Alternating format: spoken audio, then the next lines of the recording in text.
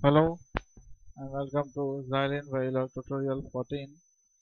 Today I am going to design 4-bit triple carry adder using 4 full adder.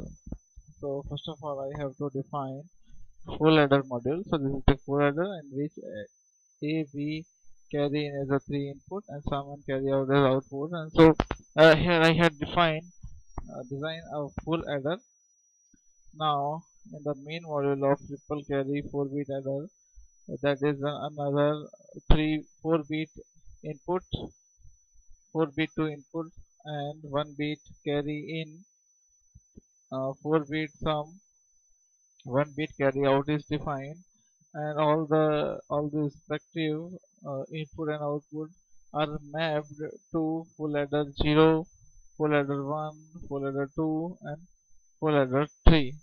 So in this way I had designed 4-bit ripple carry adder. You can see this is full adder module. This is the 4-bit ripple carry adder in which input and output are defined. Some assigned statements are there, and again in full adder 1, full adder 0, full adder 1, full adder 2, full adder 3, some input and outputs are mapped. Now we have to execute this program. So we have to synthesize this.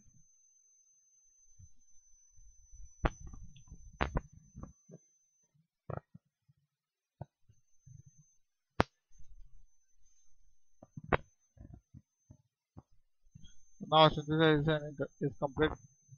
So we have to simulate this on test bench, simulate behavioral model, and then now this is the test bench of 4-bit triple carry adder, in which I have to first give the 4-bit input. Let us say 1011,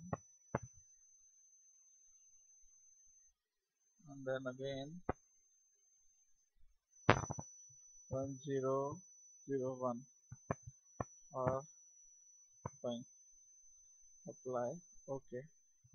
Set initially the carry in is equal to 0. From this test bench we can see that 1 that is 0 and carry 1. So this carry 1, then 1, this carry 1 and 1 is 0, again carry is equal to 1, and then 1 and 0 is equal to 1, so carry is equal to 0.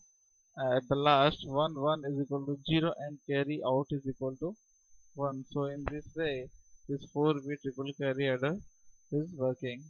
Thank you.